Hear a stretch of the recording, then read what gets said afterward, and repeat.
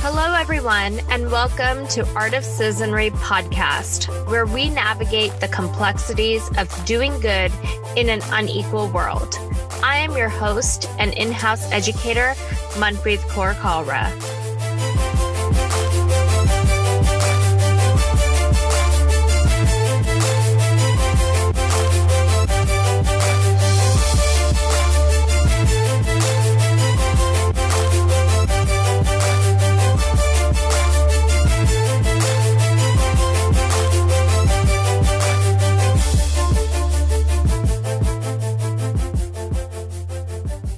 Ordered a chai tea latte or purchased a jacket marketed as a kimono? When it comes to mobilizing for an anti-racist economy, it is important to first address the ways in which we reinforce systems of oppression in our everyday life.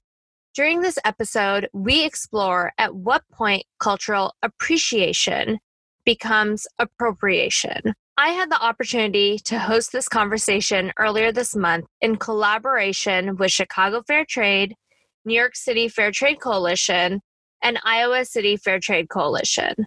I'm excited to bring it to you now through this special episode. Be sure to check out the show notes for the accompanying slides.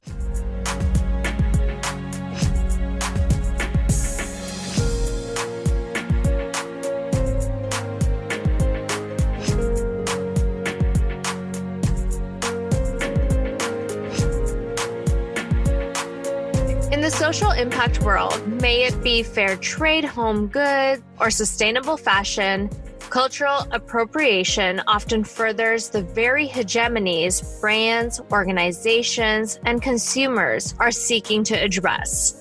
This episode explores ways in which we appropriate cultures and communities and what we can do to address the problematic impact of appropriation, especially in the fair trade and social impact space. Before we dive in, I want to welcome everyone to this conversation. From the social entrepreneurs out there to the fair trade advocates, thank you for taking the time to have these important conversations. With that, let's get started. In recent months, the term anti-racist has been circulating around the internet and in conversations quite a bit. When we talk about mobilizing for an anti-racist economy, we need to first take a pause and first understand what racism actually is. The way I define racism is that racism is a prejudice against someone based on race, when those prejudices are reinforced by systems of power. What's so key when it comes to racism is recognizing the fact that power dynamics are part and parcel to the way we talk and think about racism. So what does it mean to be anti-racist? Anti-racism is about the active process, about identifying and eliminating racism in systems, policies, and attitudes. We need to recognize that we do navigate in a very unequal world. We each have our unique advantages and disadvantages. And so when we are navigating through that inequity, it's important to recognize that there are systems that are in place that actually allow for that inequity to continue to foster and grow. So when I was going through and prepping for this presentation, I spoke to my dear friend Catherine from Chicago Fair Trade. And one of the things she brought to my attention was the fact that one of the guiding principles for fair trade is respect cultural identity. So I did some digging and I went on to the website for the Fair Trade Federation to actually get a little more context around what that means. And so let me read it to you, and then we'll go ahead and dive deeper and really evaluate what that means and how it plays out. Fair trade celebrates the cultural diversity of communities while seeking to create positive and equitable change. Members respect the development of products, practices, and organizational models based on indigenous traditions and techniques to sustain cultures and revitalize traditions. members balance market needs with producers' cultural heritage.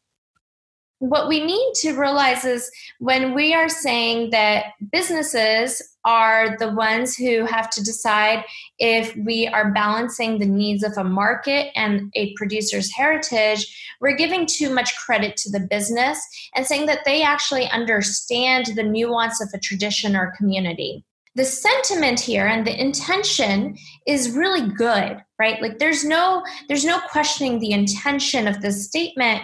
But I do think that in some ways, as we start peeling down and really taking that anti-racist mindset, we realize how in some ways it almost allows for us to appropriate traditional art forms that may have been used for very sacred purposes and may have been used and co-opted by power dynamics that exist in those countries as well. It's written in a way that is designed to promote appreciation of cultures and identities. But when you go under the surface and try to interpret the actual statements, you realize that it does open the doors for appropriation. So the issue that I see here is often in the name of sustaining cultures and revitalizing traditions or preserving traditional art forms, many brands and businesses are able to get away with actually appropriating cultures and designs that might have spiritual significance. Ijeoma Oluo said it the best in her book, So You Want to Talk About Race, when she said that any attempts of the dominant culture to borrow from marginalized cultures will run the risk of being exploitative and insulting. When we are thinking about cultural appropriation, we need to recognize that we are navigating an unequal world, which means that at the core, there will always be a dominant culture and a marginalized culture. And until we can say that everyone is receiving equal levels of respect, we will always run the risk of exploiting when we are quote unquote borrowing or being inspired by cultures that have been traditionally and continue to be marginalized communities. We cannot approach this conversation around cultural appropriation without first accepting and acknowledging that there are particular power dynamics at play. When it comes to cultural appropriation, it comes down truly to power and profit. So appropriation at its core, as a result, is really a manifestation of colonial power dynamics, right? So we have to recognize that when we say we're going into countries of the global south and working with local artisans to create these beautiful products, we cannot reject the fact that part of the reason those communities are really struggling economically is because of colonization. We have to recognize our role in why these communities do need to look into selling into the international market, because their domestic market really has no appreciation for maybe that traditional craft form because of the influence of colonization. Colonization exists in so many different forms. For us to think that colonization is just something of the past is naive. Colonization exists in the way that we are navigating as a society, in who gets privilege and power. Those are all manifestations of colonization, and appropriation continues to build on those power dynamics. There's this idea of designers being kind of the new age missionaries. And I know that that is a statement that might really offend some of you, but I want you to let that resonate, because there is a certain mentality of, I'm going to go into this community and I am going to try to learn as much about them and then use their traditional art forms and sell it into the Western market, which has more power. We have to realize that there is power there, that there is a certain level of understanding that for some reason we need to make sure that in order for those communities to succeed at saving their traditional art forms, they have to sell to who were previously their colonizers. So what exactly is cultural appropriation? Cultural appropriation is at its core the adoption or exploitation of a historically marginalized culture by a dominant culture. And this, again, remember, feeds into that power dynamics. It's built on the idea of cherry picking what you like about another culture and making it your own, leading to exotification. Oftentimes, these communities that have been marginalized were thought of as people who just don't get it. They're savages. Our culture is more superior than theirs, and we don't necessarily recognize their culture or their identities. We have to realize that oftentimes the reason that appropriation is truly so problematic is that there are cultural stereotypes often associated with those exact items, objects, experiences that are being appropriated. And that a person that would be in that culture would be judged and put in a box if they were to lean into their culture. But if someone from outside that community is leaning into the culture, they are thought of as worldly, a global citizen. When a dominant culture is wearing or basically stealing parts of a marginalized culture, you are able to experience those aspects without facing the stereotypes that a person of that culture would experience. For example, if I was to show up into my office with henna on, a coworker would potentially look at me and say, "Oh my gosh, were you at a wedding this weekend? Whose wedding was it? Oh my gosh, I love your henna. It's so beautiful. That's so cute. That's so pretty. I love that part of your culture. Oh my gosh, I really want to get henna myself." I've had that happen. I was actually very concerned about getting henna done at my own wedding because I just did not want to deal with all the unnecessary conversation that came with it. Now, let's take a white person who is wearing henna and shows up in the office. The question is not going to be about the preconceived notions that you're putting that person in around their culture and identity. It'll be more like, "Oh my gosh, that's so pretty. What street fair did you get that at?"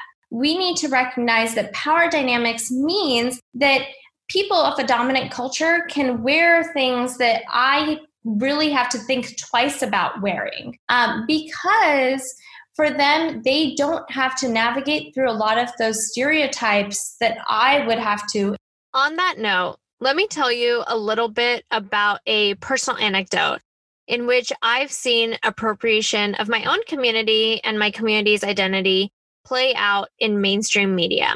So a few years ago, Gucci decided to have a fashion show in which some of their models were wearing turbans. I am a person who practices the Sikh faith. The turban in our religion is very sacred. Now, when 9/11 happened, many Sikh men were actually killed in hate crimes as a result of wearing a turban. And so to me, as a Sikh person, seeing Gucci now almost making turbans a fashion icon, it takes away that it's sacred, it's religious, but it also takes away all of the historical oppression that our community has received as a result of wearing a turban. You know, we've been shot and killed as a result of wearing a turban, but now because models are wearing it, we're almost commodifying it. And so when we are thinking about cultural appropriation, we need to also remember that we have to understand significance. And appropriation for designers is really rooted in understanding historical significance and how a community might have been targeted for the same piece that you now are reclaiming as a fashion icon, right? So we have to recognize those aspects. Otherwise, we're neglecting and erasing that community's identity as a whole. So when it comes to appropriation, I want to explore 3 different aspects in which appropriation often comes out. The first one being language. Words matter.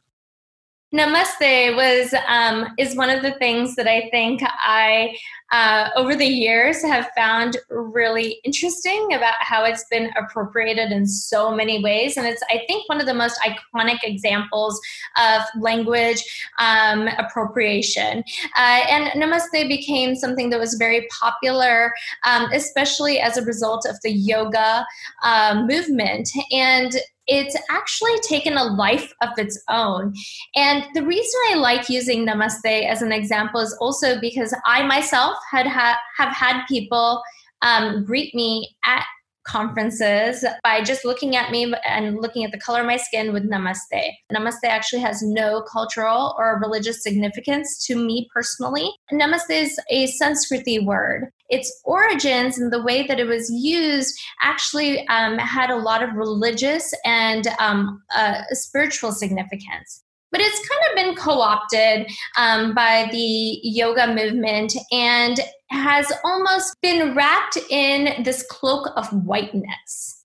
There's a great article that was put out by Code Switch from NPR about Namaste in particular. And the thing that I think that in that article that really stood out to me is this idea that when English speakers, especially white English speakers, use words from other languages, it almost makes them seem really cultured and worldly.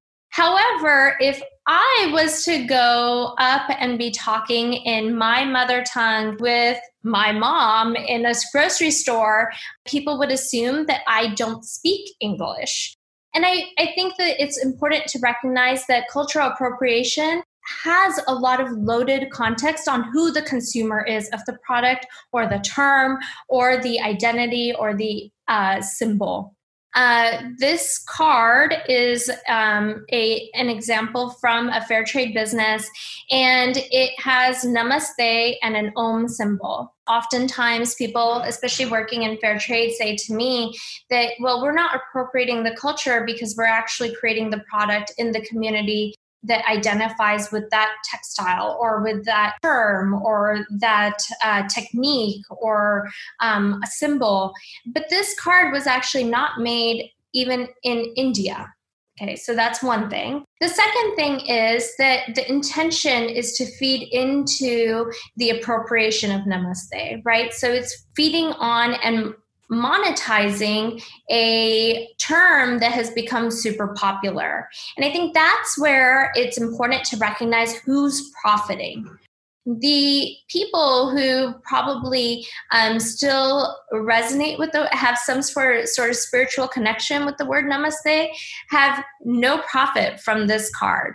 Okay, so we have to recognize that it's not just about power, but it's also about who is profiting at the end of the day.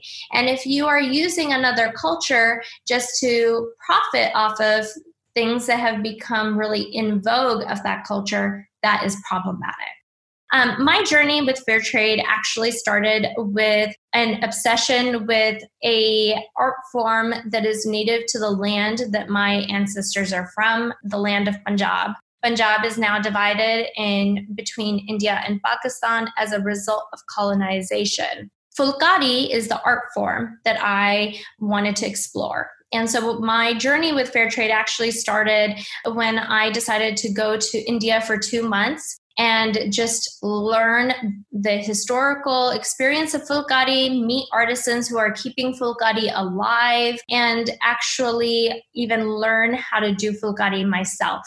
At the time, when I was planning this trip, I learned that at the Philly Art Museum, there was a huge display of Fulkaris from pre-partition. And so I decided I wanted to go and look at the Fulkaris. And the Fulkaris were gorgeous, absolutely beautiful. The thing that bothered me, though, is that the Philly Art Museum was displaying this collection, which was actually owned by a white couple in the United States. At the time, I didn't maybe blink an eye on it, until I actually went to Punjab and learned about Fulkari. And let me take a moment to tell you a little bit about it. So Fulkari is a form of embroidery, and it was actually done as a gift for when a daughter was born. So when a daughter was born into a household, all the women of the family would create this beautiful chunni, or basically scarf, that would be over the years continued to be embroidered, and then gifted to the daughter, when she is married. And so the Fulkari has a huge spiritual or cultural significance in the Punjabi community. And over the years, it's been very much commodified, right? So it's been picked up by fashion designers, the Western market, and it's been very much commodified to the point where now it's very rare that you find people who actually do Fulkari in the way that it's meant to be done in Punjab itself. The one thing I will say is that it is a protected form of textile. So if you want to call something Fulkari, it has to be made in Punjab. And then recently I saw in my Instagram feed someone who is working actually with artisans in Punjab to create garments that have Fulkari motifs on them. The issue, however, is that this person's project, the Fulkari project, completely rejects a lot of the historical context, but B, is being used for profit, right? So you're taking something that has a lot of cultural and spiritual significance to a community and making it part of your you're modernizing it, and you're trying to make it, you're taking away from that spirituality and that significance that something like this would have to a person like me. So I have a lot of issues with this image. I realize that this is a small operation, so I believe the model is probably the person who's creating the product line. But I do think that it is problematic for a variety of reasons, and especially because it's erasing in many ways the historical context, significance, and people that are very connected to Fulkari in itself. You know, one of the things I often say in my ethical storytelling lesson is one of those core questions when you're creating your brand narrative is, am I promoting cultural hegemony? Cultural hegemony being dominance. In many ways, oftentimes designers are hegemonic. They are dominating a culture, basically cherry picking what they like about it, taking it, and then reintroducing it. And so this example that I'm sharing, many would say, well, she's at least recognizing where the art form is from. She's recognizing what the art form is. She's celebrating the technique.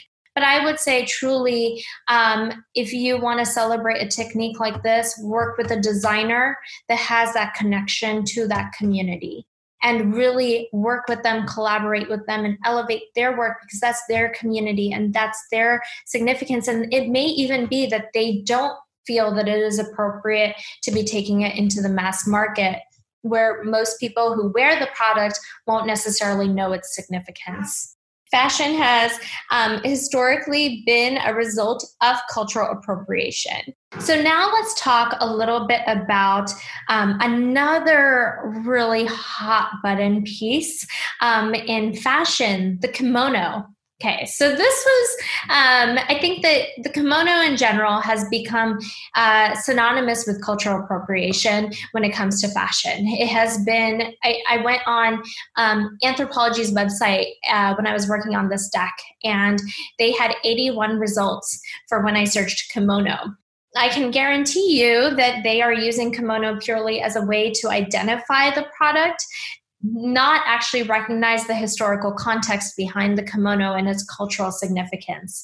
And one of the things I think is really important to recognize here is this idea of the kimono really does link back to what we were talking about earlier, is you can take things from another culture, and cultural appropriation at its core is the idea of not having to deal with the stereotypes that community might have faced as a result of wearing or appreciating that same item or that same piece. One of the things that Emi Ito mentions in her article is that we need to realize that people have been racially targeted for being Japanese and wearing their own cultural garments. Why do we feel that we need to take something that's sacred to a community and monetize it, right? Like, who is profiting? That community is not the one that's profiting.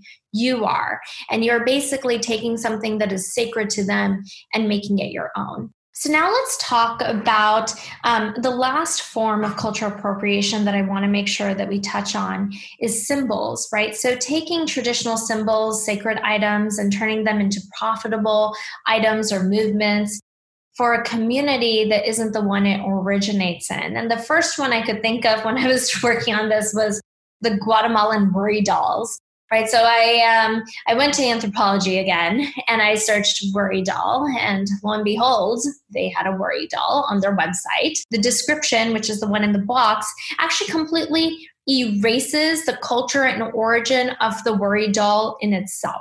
The other example is actually an example from a fair trade organization. I would say this is still problematic. And the reason I will say it is still problematic is that in the description, it says Guatemalan legend. And actually, it's Mayan traditions is where the worry doll originates from. The thing sometimes that leads to cultural appropriation is oversimplification, right? When we try to oversimplify a culture or a community, we end up actually appropriating it. And what it does is it actually disregards the fact that even within domestic communities, there is forms of appropriation that do exist. The Mayan community is actually a marginalized community in Guatemala.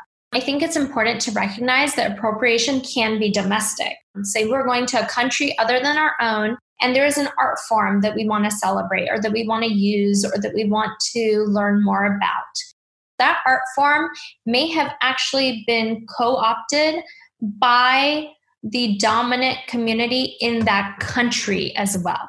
We need to look internally to recognize that we do this ourselves, right? We have appropriated Native Americans, we have appropriated Black culture, and we need to recognize that it's not just an issue in the United States where we have a historical, we have history of appropriating marginalized communities in our own country, but even in the global South, in those countries as well, there are marginalized communities, and there are power dynamics there of communities who have power, but communities that do not.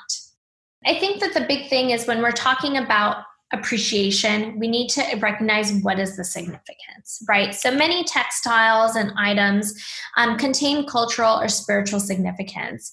If you don't know what that significance is, please the best way is to appreciate and just enjoy it from afar. Don't buy it, don't source it, don't wear it. If there's something that you really, really love, get to know what it means, get to know its significance. For brands, I think that there's 3 significant checkpoints. It's about understanding sourcing, the significance, and similarity, right? So when you're sourcing, is the community you are appreciating one that is still affected by historical oppression or ongoing discrimination? I do think it's okay to source traditional techniques if they are credited, explained, and if you are deciding that you're going to actually pay them fair wages. This comes with a caveat, right? So I think that there's something where we have to recognize that when we are designing and creating, if there is, again, the next point, significance, right? So if there is significance to that cultural aspect, there's meaning, if there's sacred, you should not be using it. And then finally, similarity. When similarity is this idea of basically copying someone's work and making it your own, right? Without any acknowledgement of the community or culture that piece of work originates from. This comes down to reframing who is the designer, right? Oftentimes, I think this is one of the things where when we talk about decolonizing design or decolonizing fashion, we have to really ask who is the designer. We often think of the people who, the art form or the textile, the communities that it originates from, we call them just makers and artisans. But we don't actually think of them as the designers. We don't give them that credit that this is their design. They are the designers. And when you actually reframe who is the designer and elevate the community and the culture that the design is originated from or the technique is originated from and collaborate with people in that community, that's how you can start decolonizing design and really appreciating it. And finally, I think it's important to recognize that context matters, right? You can appreciate a culture without capitalizing on it. Not everything has to be for the gram. So one of the things that I think, one of the questions I've gotten in the past, and another personal anecdote. So when I got married, I had a Sikh wedding. And I wore traditional Indian outfits. And I had friends from all walks of life who attended. Some of them bought themselves traditional Indian outfits that they could wear at the wedding. And I loved it. It made me so happy. To me, it was them giving me respect and then also appreciating my culture. The issue would happen if my friends decided to take those outfits and wear them outside of the context in which they are appreciating an experience. If my friend decided to wear her Indian suit to just like a regular work party, that would be problematic. That is cultural appropriation. But she actually ended up attending another Indian wedding and wearing it there. And then they loved that she was wearing that outfit as well. So context at the end of the day matters, right? So I think that there's something about also oftentimes there's photos when you are doing your artisan trips that you might take. Not every one of those photos needs to be on Instagram. There's some photos that you can have that are just in the moment of you being there and appreciating and exchanging cultures. But when you start doing it for the likes, for any form of monetization doesn't necessarily have to be money. It can also be likes. It can come in the form of social currency. Any form of monetization, that's when you're crossing the line and falling from appreciation to appropriation. And that's where I think cultural humility at the end of the day is so critical. Cultural humility, as many of you have probably heard in my previous presentations, is this idea of pushing us to challenge assumptions. It's about putting our ego aside and really wanting to learn from a community or a culture about the nuance of their traditions, right? Recognizing that we will never have a complete understanding of that community or culture because we do not belong to it. We do not navigate in it. And as it does not matter how many years you spend in a community or culture, you could have lived in that country for 10 years, you will never actually understand what it means to be a person who is born, raised, and continues to live in that community and navigate through the nuance of that community. Because again, we each have our own advantages and disadvantages. And it all just comes down to a mutual exchange of appreciation. With that, I want to thank all of the listeners for tuning in to today's episode and extend a special thank you to my dear friends at Chicago Fair Trade, New York City Fair Trade Coalition, and Iowa City Fair Trade Coalition for supporting my work and making this happen. My favorite part of hosting these conversations is, of course, the discussion. So if you're interested, please keep listening for the webinar Q&A led by Zachary Rochester as an added bonus. But before that, a few reminders. To learn more about artisanry and for information on future webinars and workshops like this one, please visit artisanry.com. You can also find me on Instagram at Manpreet Kaura. Please remember to subscribe to Art of Citizenry podcast on your favorite listening app. From here in Seattle, sending positive and healthy vibes your way.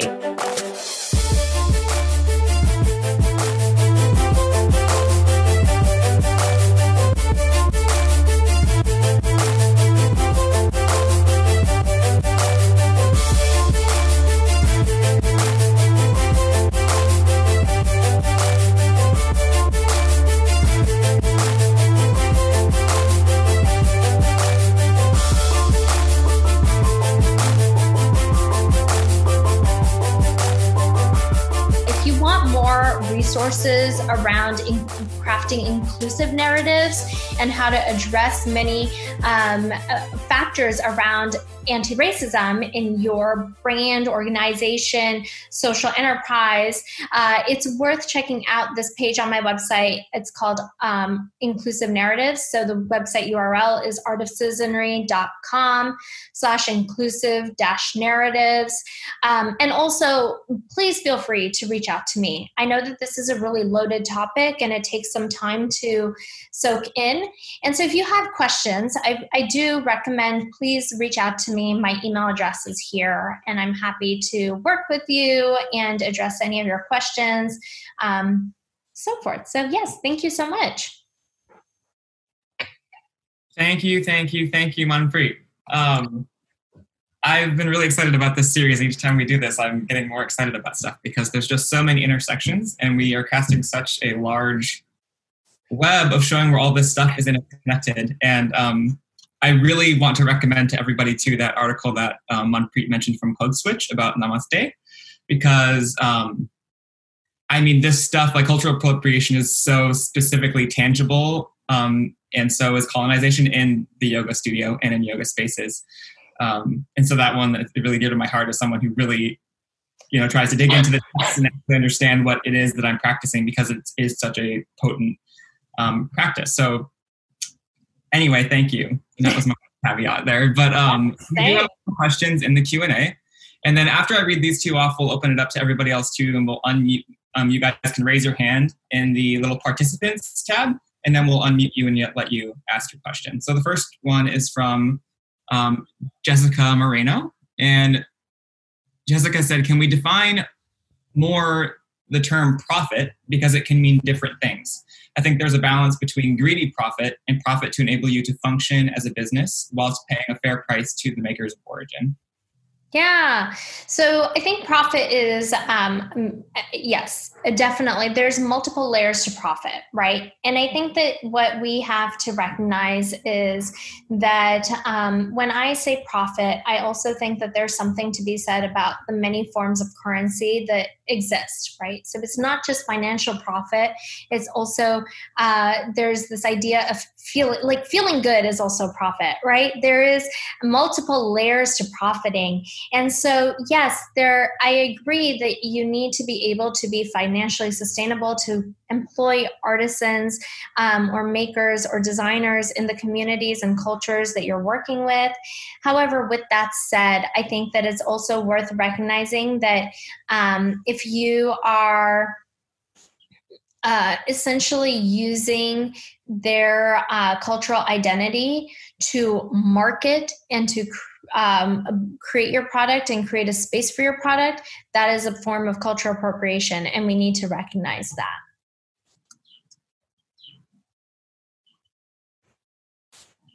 Thank you. Yeah. The next question is from Anjali Bar. I hope I pronounced that correctly. Can you please touch on food and the rampant cultural appropriation in the food industry? Really good question. Really good question. Yeah. I guess I would love to know what about food to touch upon. But yes, I see this all the time. I see this with Indian food. I had a colleague one day, a white male colleague that came into the office and was wearing a shirt that said, I live for lassis, and lassis are a traditional drink from Punjab in India. And I just was like, oh, lovely. And like chai, right? Like we see this with chai in general, like Starbucks has its chai lattes. And like my husband and I joke about this all the time, is chai at its core is meant to be kind of a latte, right? Like it's made with milk. So like latte in itself feels like it's like double meaning.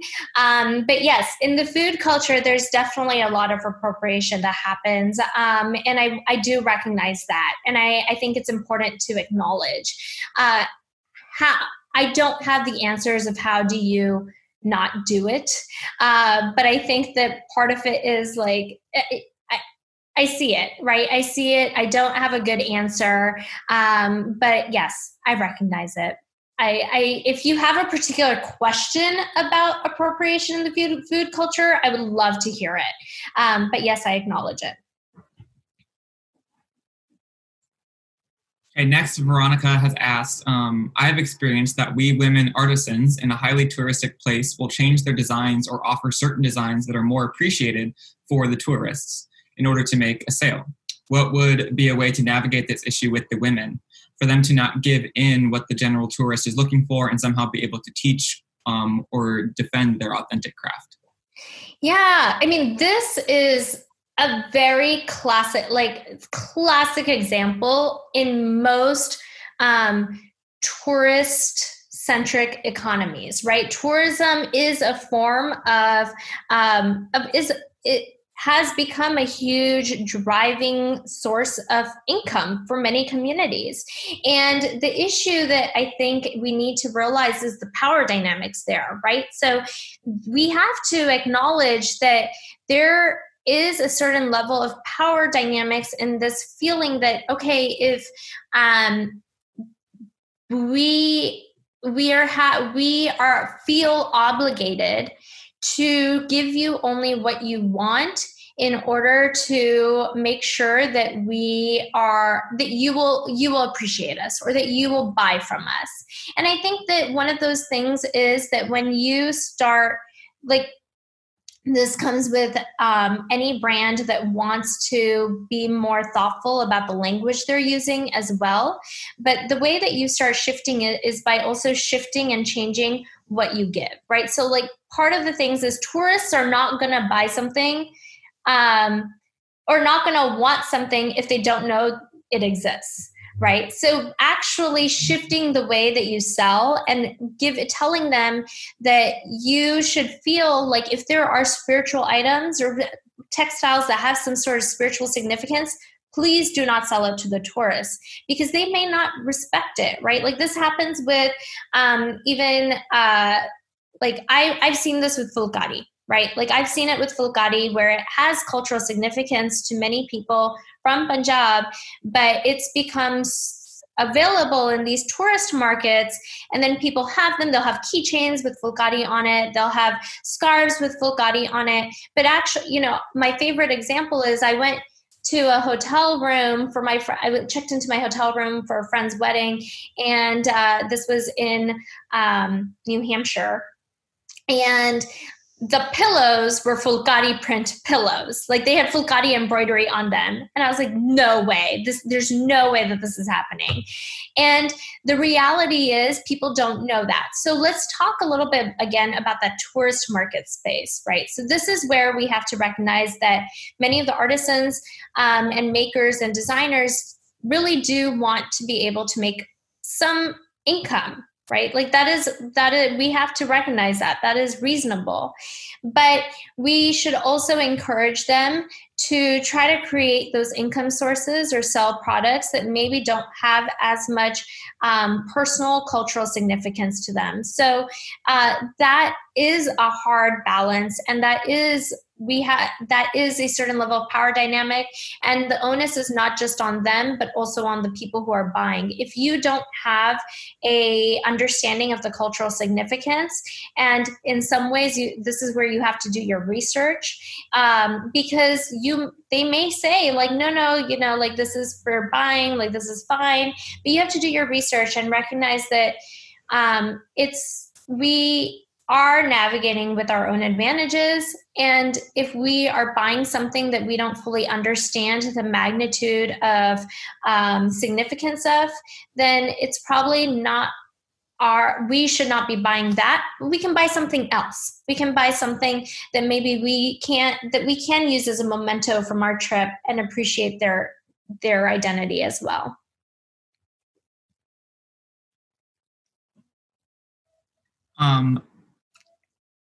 Maybe more of a comment than a question, but see if you feel like responding or what you'd like to respond to. So mentioning on food, this is from anonymous attendee. Food is very specific to small regions. Not all Indians eat the same food, and not all Africans eat fufu, which I think is a good point, realizing that there's those complexities within regions, like you mentioned earlier, too, with the power dynamics. Yep. Mm-hmm. And then Christine from Fairtrade USA commented, what are your thoughts about celebrating and acknowledging religious and cultural holidays outside of our own Christian holidays? I've seen a lot of brands start to celebrate holidays like Diwali and Holi. Is there a right way of acknowledging these days on social media? Yeah. Yes. Okay. So this is I love this question. This is a very great question. And I think it really comes down to context, right? So oftentimes I think that the context is what's often lost. And so for brands that decide that they want to celebrate religious holidays, we need to recognize that that is not necessarily a religious holiday that is not a Christian holiday. I think that it's worth recognizing a few things, right? Like I personally don't do it. Because I have very mixed feelings on it. So I think that oftentimes it's in the execution. So oftentimes the execution of that celebration can be oversimplification of a holiday without recognition of the whole context and the reason that holiday is significant to the community. Diwali, for an example, is a Hindu holiday. It is not a holiday that's celebrated by Indian Muslims. It's not a holiday that's celebrated by Sikhs in India. And it is a Hindu holiday. And now, if that is a holiday that is very closely intertwined to the identity of the groups that you are working with, I think that it's okay to acknowledge it. It's just about the execution of how you acknowledge it.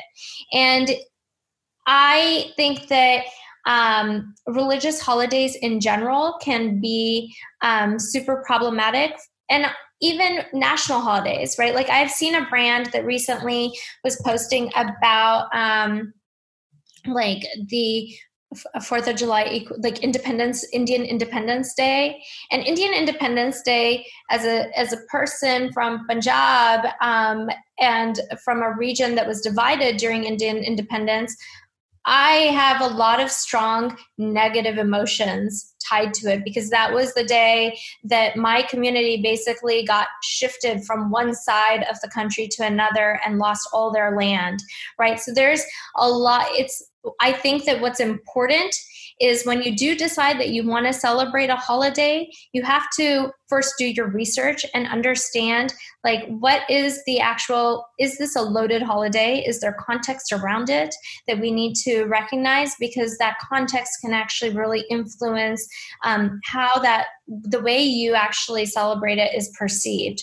So I think that that's important. When it comes to something like Diwali and so forth, it really is about recognizing the context and not oversimplifying, and sharing the fact that this is a holiday that is really close, near and dear to the people who you are celebrating and that you are elevating through your work.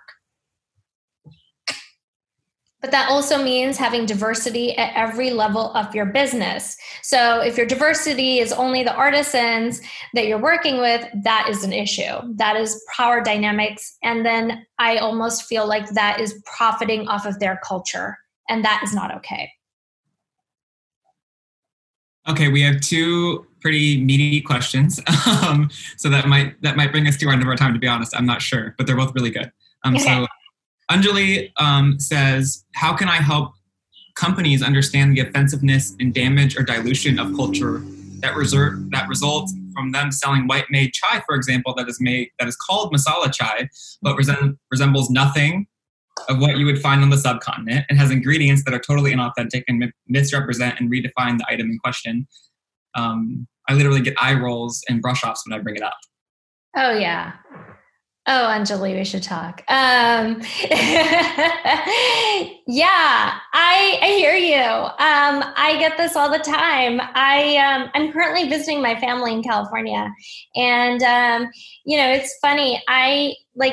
Starbucks does this, right? Like, I'm going to use Starbucks, even small, like I'm in Seattle, and like most of the coffee shops in Seattle will have like a chai, and my husband like doesn't drink coffee, so he'll order the chai, and he's like always very, very underwhelmed and really there's so much appropriation that happens. How do you address it? I have resorted to relationship building. I think building relationships is key to this, right? So oftentimes, I think that it's really important to have conversations with those brands directly, right? Sometimes as consumers, we do brush it off because it's not our problem. But I will say that many brands, it's important to take the time and to actually build that relationship, reach out to them, email them. And if you're still not getting the response that you're expecting, this is where I think that some forms of activism become really powerful, right? So like we need to recognize that, yes, chai is a great example of appropriation. Yes, there are masalas in the chai mixes that are out there that are just not accurate. But I think that one of the things that you can do is start by really reaching out to the brand. And there's many people who have brands and work at companies that are creating products. And I can say that many of the people I've spoken to and I've built a relationship have been very open to hearing and listening and to reconsidering, right? And I think that it's really about reaching out to them and explaining why you feel that what they might be selling or the way they might be selling it needs to change. I know a friend of mine who was talking to me and mentioned how someone had reached out to her about the naming of a product, and they had an amazing, very educational conversation, and it made her rethink how she names that product. So brands, I think, are not, at the end of the day, there are humans behind them. And so building those relationships and talking to them and explaining your critique is important. That's why we're doing this series. Right? Absolutely. Okay, Jessica. This is where it gets very complex and almost feels slightly paralyzing as a designer with good intentions. Mm-hmm. Yeah. I don't want to work with anything sacred and have expressed this from the outset, as I completely agree with respecting the origins. However, then if we work to create something more neutral, here on a purely visual aesthetic level, we are erasing the historical context, as you say, or promoting the foreign eye or taste as superior, or rather that the artisan's taste is not right for you to sell to your market. And she said this creates very conflicting feelings for me. In the chat, I said that feeling of inner conflict is a great place to be at, because this is the point that we're trying to get everybody to be at right now, because that means you're getting somewhere. Yeah. No, that's exactly right. Like being at that point of inner conflict is so, so important. And I agree with you, Zach. And I think that to the point of, I'm sorry, I missed the name. But the person's comment, right, this is where at the end, when I was talking about reframing who is the designer, becomes really important, right? So like it's about language. Language is so critical. When we often as a society have really failed to recognize the power of language and the words we use. And we should really reconsider that. And so reframing who the designer is, and actually even as a designer yourself, collaborating with designers in that community who understand the nuance of culture and its significance becomes a great way to actually not just learn, but also elevate the art and the community themselves, right? Like we've seen this recently with Black Lives Matter, right? Like when we were talking about Black Lives Matter, one of the beautiful things that came out of it is elevating Black voices, right? And one of the things that I think that kind of pulling from that sentiment, the same thing applies to design, is elevating those designers and working with them and collaborating with them, because you as an outsider do not know the significance of that culture or that community,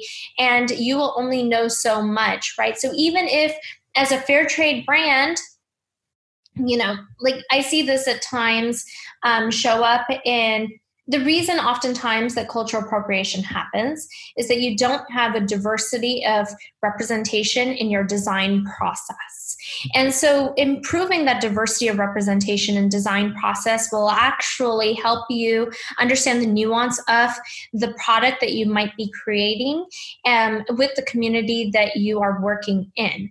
And so a few things, right? So like working with the local designers, elevating their art form, and then also really thinking about how you engage others who are from that community in your design process is important, because that's when, like there's always those posts that you see from organizations and you're like, how can you be so tone deaf? Like, how did this get past your PR team, right?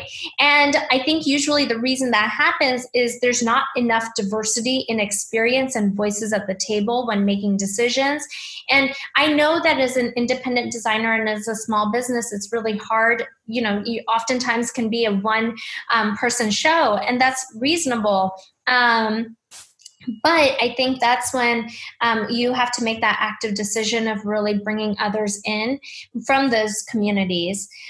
That's what prevents you from having beautiful items with motifs of that culture, like a Om symbol or a Taj Mahal or like a Golden Temple, right? Like all of those are symbols of that community. When you have used those symbols as motifs, that's when it's problematic. Right. And usually if you have a diversity of voices at the table, you'll be able to catch those issues early on. I really love that. Yeah, like trying to do everything that you can along every step to just get rid of all those blind spots that of course you're going to have. And that's not that's not the fault. It's getting rid of the blind spot by bringing in more eyes. Exactly. Eyes, and the correct experiences. And, we all have blind spots. And I think that was one of the things I wanted to recognize is, I know that I'm speaking to all of you today. And I want to recognize that in this situation, I'm holding a certain level of power of information, right? But that doesn't necessarily mean I don't have my own blind spots. And I also want to recognize that oftentimes when we talk about cultural appropriation, I do use white people as examples. That doesn't mean that white people are the only ones that appropriate cultures, right? And that was one of the things that I mentioned on appropriation can be domestic as well. So if you were to go to India, people in power in India who are not white will also appropriate the marginalized communities there. Even in the United States, right? Like there is a brown woman who has a late night show named Lily Singh, and we actually belong to like the same cultural ethnic community. But she has, and I very much disagree with this, she has notoriously appropriated Black culture, right? Like she is a brown woman who does cornrows. Like that is problematic, right? So it's not to say that the only people who appropriate other cultures are white people, but I do think that we have to recognize that that is the ethnic majority. So oftentimes it is important to have those conversations. Okay, we've gotten a couple more questions and we're at 125, so I'll just pick through a couple. I'll just kind of tie two questions in here because they're a little bit related. So you've mentioned a couple times, maybe throughout here already, you did it at the beginning of someone being like, okay, so where can we find an example of someone that is doing a good job of the appreciation instead of the appropriation, which I know you have a good stick on that question specifically. But the other question was, for example, from Starbucks. So what is the response that you would want from Starbucks in terms of like chai? So should they not sell chai, or should they call it something different, or sell chai and give an explanation of its origins and use authentic products that are sourced properly? Yeah. Or is this about acknowledging the conflict? So is this about acknowledging the conflict or changing what people are selling? I would say changing the name. That would be, to me, the solution. It should not be called chai latte. The name needs to change. It's kind of like how kimonos, right? Like they're has been, hopefully, and continues to be a shift away from using the word kimono to describe anything that has flowy arms. And so similarly with chai, anything that's just a tea latte is what it is, with some spices that are not exactly chai-ish. Spicy latte. Yeah, spicy latte, spicy tea latte. Exactly. Like it just, I think, to me, in the Starbucks example, changing the name, right? And I think this is, I would say that for even local coffee shops, like, do not call it chai. My mom, this is really funny, right? Like, I think this is where there's a nuance on cultural appropriation that we have to recognize, right? Like there is, and I was telling someone this is, so my parents, for example, immigrated to the United States like 30 years ago. And for them, when they see a white person wearing an Indian outfit, it gives them a lot of joy, right? Like they love it. They're like, oh my gosh, look, they're wearing an Indian outfit. They look so beautiful. But I think that that's part of what the nuance with appropriation is, right? It's this recognition that we need to realize that if we continue to normalize that behavior, it can actually create more issues where it is then taking away the significance of that experience. And so we have to realize that there is nuance. Not everyone is going to be like, oh my gosh, you shouldn't have done that in any community, because not every community has the same perspective. Not every individual thinks the same. But we have to also then recognize that we as people of a dominant culture or people in power, have to know, but have our own mental checkpoints. And so that's one of those things that I think is important to recognize. And then, yeah, I think that to the point about positive examples, I would say that positive examples are brands when they are properly crediting, when they are paying fairly, and they are recognizing the art form and staying away from art forms that might have some spiritual or cultural significance. I think that doing it right also entails representation in your models that are showcasing the products from those communities, right? I think doing it right means that having a certain level of staying away from oversimplifying someone's culture. And so really being able to create that certain level of appreciation entails really not oversimplifying and recognizing historical context. Okay, so do you want to do the example I was going to give? I totally forgot. One last example. Sorry. So the example I was going to give, and this comes from Anjali, your comment just reminded me of the original example I started off with. So my mom recently bought a chai mix from Costco, and I don't remember what's written on the box, but it was basically a like concentrated chai mix from that's that you have to dilute. And she bought it from Costco because she thought that it would be interesting to try. And my husband and I were sitting and reading the box, and it basically says something along the lines of, this spiritual chai mix is made by a couple, and it was like a white couple in like the middle of somewhere in the US. And it was like totally co-opting the idea of what chai is and its core, like food in general. Like this is exactly an example of food being appropriated, right? Like totally misrepresenting the historical context of chai. And they have this chai mix at Costco, like it's concentrated chai mix. And we were looking at it, and we're like, and we tasted it. And I was like, this is not chai.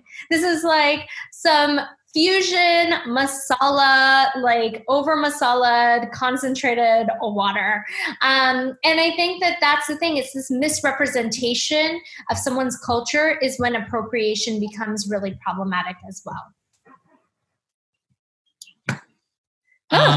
So we're at 1:31. I just typed in the thing asking if everybody wants one more question or if we're ready to pack it up for the day.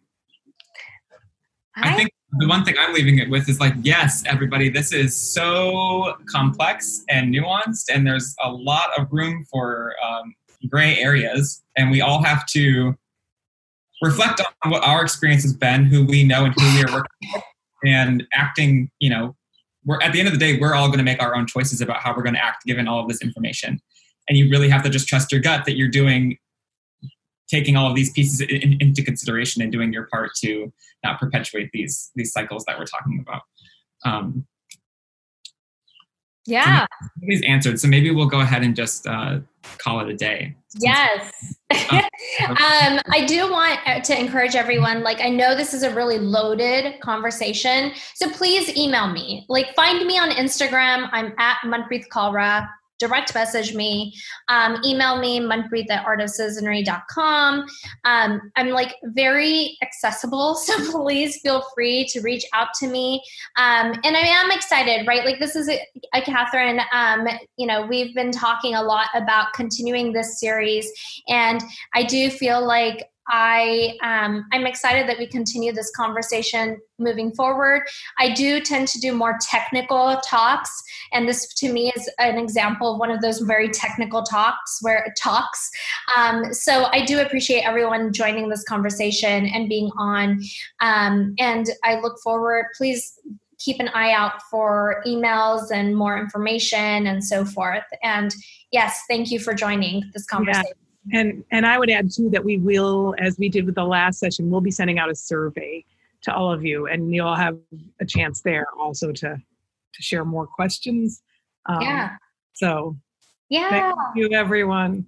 Yes, thank you. And please, like, if you learned something during today's talk that you found to be super valuable, share it, right? Like, share it with us, put it on Instagram, tag Chicago Fair Trade, tag me, tag Zach, tag like New York City Fair Trade Coalition. I mean, we want to hear what your thoughts are, and we want to keep the conversation going. So I really do appreciate all of you being here today.